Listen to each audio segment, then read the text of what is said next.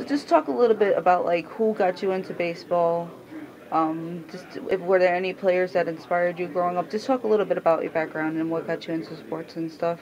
Well, I started playing when I was about 5 or 6.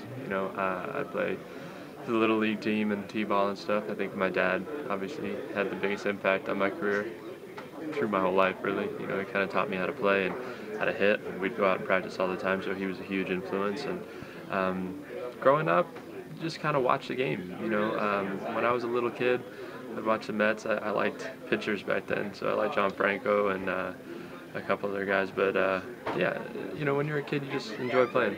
Now, where did you play in Queens? Because I know like there's limited spaces in New York to play. So where were you able to find fields? Where were you able to play? When I was really little, we used to play at Throgs Neck, Okay. under the Throgs Neck Bridge. They made a new field there, but we used to play on a different field that doesn't exist anymore. Okay. Played in St. Luke's schoolyard on cement. We played a lot when I was little. And then the fields in Bayside at Crochron and Cunningham Park and stuff like that. There was a lot of little league games over there.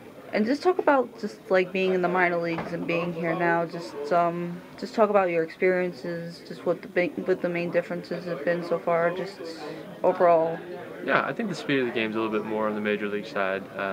It's exciting being on the major league side, and I want to stay as long as I can. You just got to be consistent here. I think that's the name of it. I think that separates a lot of players, especially when you start watching the veterans play. I think they're able to do it every night, and it's a good lesson to learn as a younger guy in the league, and you just kind of want to replicate that. And has there been any of the veteran guys that you go up to and just say, just try to pick their brains and? Yeah, these guys have been really welcoming. I've really gotten to talk to Willie Harris a lot. I think we have a similar role on the team, kind of coming off the bench in a lot of pinch hitting situations.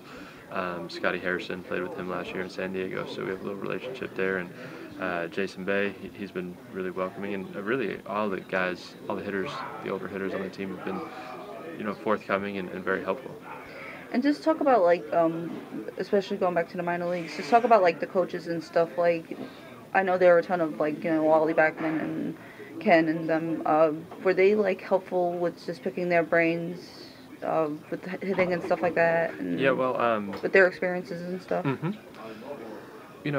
When I got picked up by the Mets in July, I kind of bounced around. So I was in St. Lucie briefly, and then Buffalo, and I got to know Tim Tuffle a little bit, and Mike Easler. So they were very helpful, kind of helping the transition to a new organization, and so they really helped bridge that gap, and kind of prepared me for my opportunity here, and I'll always be grateful for that, and hopefully we'll make the most advantage of that. And just talk about like what it means. You're from Queens. You said you grew up watching the Mets. What does it mean for you to be able to step in here in this locker room, to slip on that uniform on a daily basis? Yeah, it's really a dream come true to play for the Mets in New York. To come home, it's just been a great experience, and I'm really enjoying every minute of it. And just if any younger player came up to you and asked for advice on what it would be like to make it to the bigs, would you have any for them? I tell them to play a lot of sports when they're kids.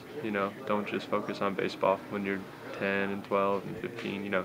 Play as many sports as you can, and kind of develop athletically like that. And don't get upset, if your path takes you in a direction you're not sure or you didn't plan on, because my path has been a little circuitous. And it's ended up where I wanted it to, but at points along it, you're never quite sure that's, the right path. But you don't know how it's going to turn out. So just go hard every day and practice. And how were you able to stay strong, or what was able to keep you focused during the time you were saying with the path being hard and stuff like?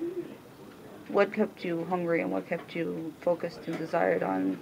Yeah, I think just trying to improve every day and trying to, be in the moment of the situation you're in, whether it's at a high level or a level that you don't, wherever you are, if you attack every day and kind of approach it to improve your game and work on something that day, I think it'll keep you, hungry in the sense that you're getting better every day and you're working towards a goal.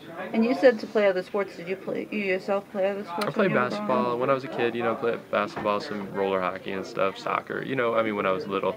And then as you get older, you kind of fade them out. But if I can go back to high school, I would have played basketball more and try to do that. But I don't think there's any harm in that. I think sometimes when you go out and play 100 games and you're 12 or 13, it might be a little too much. I think there's seasons for a reason. So you gotta play the sport that's in season and just enjoy it, be a kid.